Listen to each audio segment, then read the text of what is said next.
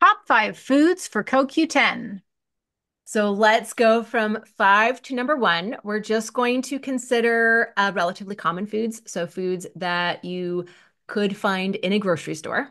And we're going to go by milligrams of CoQ10 per serving, since there's no daily value for coenzyme Q10. But just for reference, there is a variety of scientific studies to suggest that aiming for about 6 milligrams of coenzyme Q10 per day is a great target to support overall health. So coming in at number five is giblets. So these are the extra parts that you'll sometimes find when you buy a whole turkey or a whole chicken, either like in a little bag stuffed inside. And they are very nutrient dense, including being one of the best sources of coenzyme Q10. On average, a 100-gram serving, that's about 3 ounces cooked, has 5.1 milligrams of coenzyme Q10.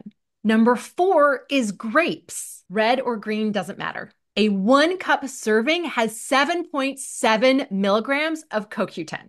Number three is Atlantic mackerel, which has 7.8 milligrams per 3.5 ounce serving measured raw, about 3 ounces cooked. And then liver, which averages 8.4 milligrams of CoQ10 per 3 ounces cooked. And the number one common food source of coenzyme Q10 is deer meat, venison, which has 15.8 milligrams on average per serving, again, about 3 ounces cooked.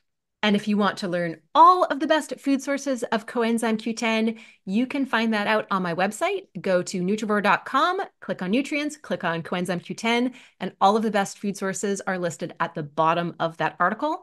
And I also have an ebook, Top 25 Foods for Every Nutrient, that you might find really interesting.